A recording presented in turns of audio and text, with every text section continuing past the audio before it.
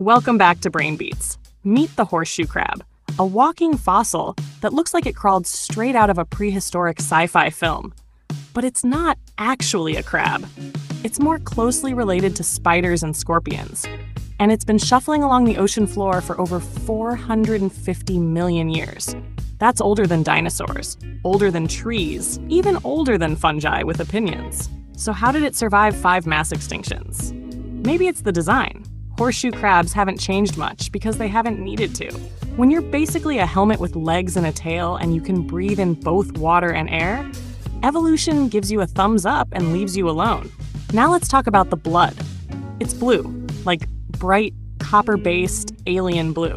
Why? Because instead of iron, their blood uses copper to carry oxygen. But that's not even the wild part.